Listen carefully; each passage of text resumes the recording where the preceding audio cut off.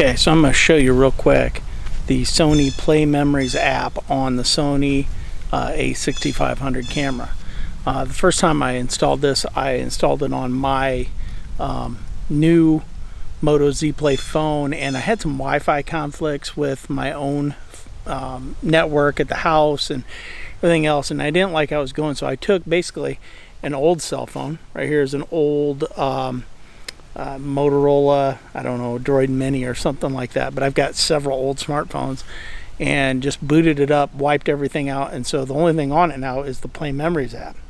So you can actually see I was using it to frame myself up for this right here, because the A6500 does not have a flip out screen. So if you're doing a self video or a vlog or something like that, and I'm a big hunter, so doing some type of interview, it's rather difficult to frame everything. So you can check it with this, look, see, I like where I'm at, and start talking to the camera. So walk you through on there, but basically you're just going to once you get everything connected, when you flip on the camera, you unlock your phone. I don't have to launch the app on my phone and touch the NFC to the side of the camera, and it launches on both the camera and the phone. It takes 5-10 seconds or so to boot up and get everything going, but I don't know that it work for a monitor, say, so you're watching the deer come in and all that. I just think that there's too much time lag, and you got battery drain with the Wi-Fi and everything. But if you're setting up for a pre-hunt interview or a success, you know, you got your deer propped up or whatever, and frame things up, I think it's a good option for these cameras. So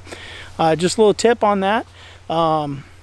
That's it. If you got any questions, you know, be sure to ask. I really have done a lot of research on this camera, and I think it's going to be great for as my primary hunting setup for this year.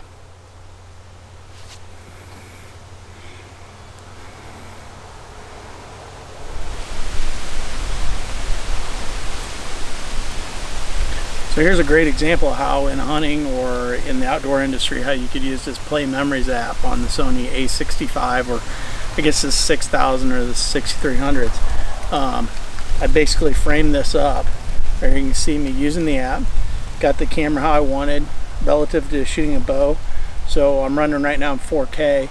It doesn't run in the memory positions like M1 and M2, but I've got it in the movie mode. I'm shooting in 4K. I could set this at high speed 1080 or whatever I wanted, but it's kind of cool. You can frame yourself up. I was able to hit the record button. You can see the little red button there if I want to stop it. It's got some basic functions. You could zoom in if you want to just a little bit. Well, you can zoom the whole range, but it's kind of slow and kind of laggy. But again, it's for a framing up purpose, it works great. So yeah, but just shoot, you know.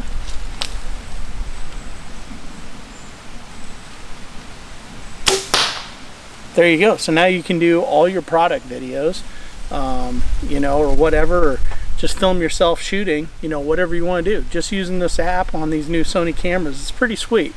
So, you know, again, when you're done, you just push the red stop button. Again, if you got any questions, just ask.